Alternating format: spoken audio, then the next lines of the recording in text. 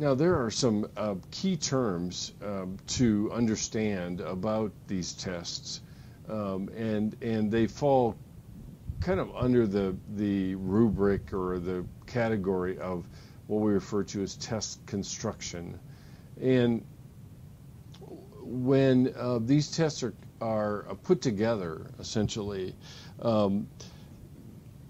we have to find some way of understanding the significance of the scores that somebody derives from any of these tests. And so we compare them against other persons of similar ages,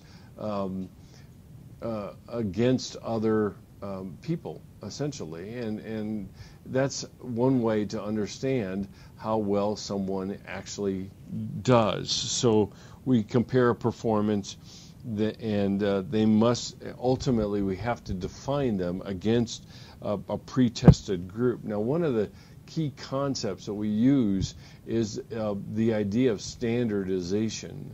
And this concept itself is that when you give a test, you have to follow very strict guidelines in order to provide the test to a person that is being tested, which means that all the instructions have to be the same, the amount of time that they're given has to be the same, and essentially we try to reduce the number of variables that interfere with the person's performance so that we can get kind of a clean example of the person's performance itself. So standardized test has to be representative of those who will be taking the test in the future.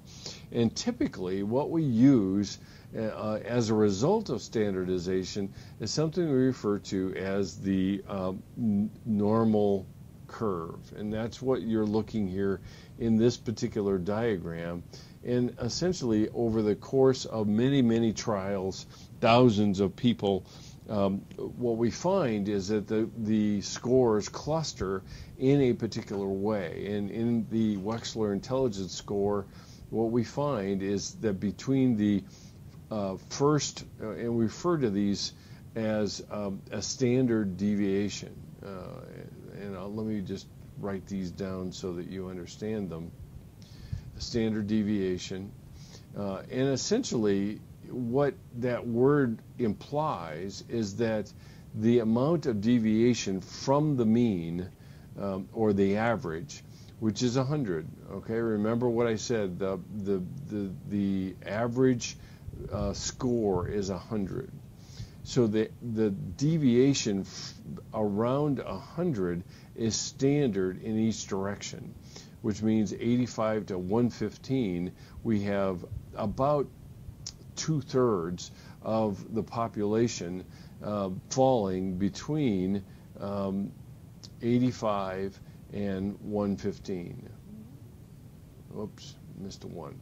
So 68% falls in that category. Beyond that, the farther out you go, less and less people fall within these categories. So when you go out 2 standard deviations, which takes us from 100 out to 70, the scores become rarer, less likely to happen. And so now we're only adding 13.5% to the number of people. And so we go out from 2/3, 1/3, 33%, 34% on each side of the average. Now we add another 13.5%. And now if you look at the averages, now about 95% of the people fall within 30 points of the average here. So 34% and 13, we're talking about 47.5% on either side fall either way. And so the vast majority of people begin to fall within these categories. And so you add another 13% on to 2 standard deviations, which again, like I said, is a smaller number of people. The farther out you go in rarity, in other words, the number of people that actually fall in these categories, become more and more significant. And so when you move out into the 2% range here to 55% or 55, and moving beyond 130 to 145, you're only adding another 4% essentially to each of these categories overall on the low end and on the high end. And so it's fewer and fewer people the farther out you go. So if you have a IQ score of 130 and beyond, you really fall within about 2% of the population. You go much beyond that, and you're 0.1%.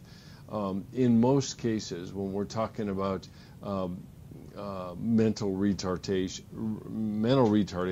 or mental handicaps, MI, what we used to refer to as mildly mentally handicapped, usually was in this 55 range, and then we would go to 55 and below and go to moderate, mildly handicapped, my MH, I'm sorry, yeah, my H looks like an A, and then we go to severe, MH, which is below, so we go 55 and below to 45, 45 to 35, severe, and then we fall into an even lower category of functioning, which is severe and profound, which sometimes they are congregated together essentially.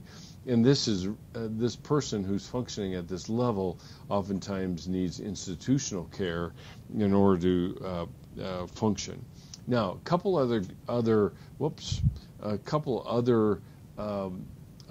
key terms to keep in mind. The first one is reliability, and reliability basically describes the consistency with which a test measures whatever the concept is. So it has to do with consistency, and a test consistently measures a concept and does that each and every time. And that reliability is a key term when we're talking about testing itself. Another one is validity. And in terms of validity, it refers to the extent to which a test measures or predicts what it's supposed to predict. So if a test says it predicts or is testing intelligence and asks you a bunch of items about your social relationships, well, that's not valid. It has to measure essentially what it says it's going to measure, and measures what it says it does.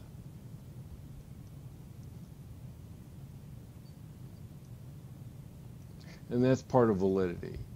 Now, in some cases, we can divide this out into content, so it's specific to the content it says it's going to look at, and also we can look at predictive validity.